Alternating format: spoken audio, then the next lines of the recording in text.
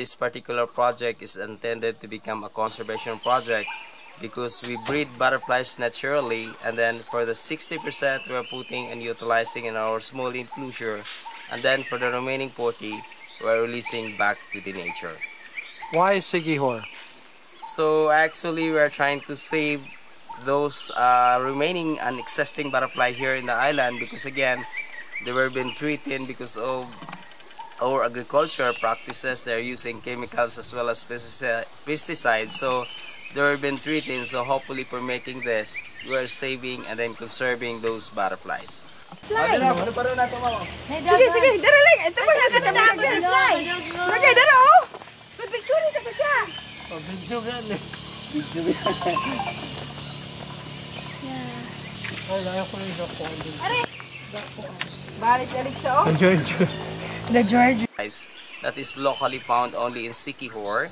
So we call that 97. We found out that we have 2 species of butterflies that is locally found only in Siquijor. Collections of insects and then some other wildlife that is locally found here in Siquijor. Can add some more collections of insects and then some other wildlife that is locally found here in Siquijor. But it's very hard to operate as a foundation. So at this point, we are making this as a self-sustaining project. So whatever money coming in through entrance fee as well as some are extra donations is for the improvements and of course maintenance of this project.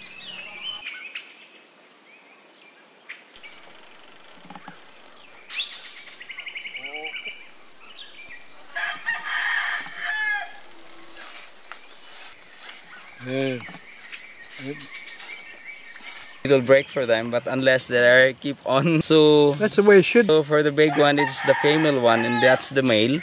And then there will when they're on the flight, most likely the female does the work.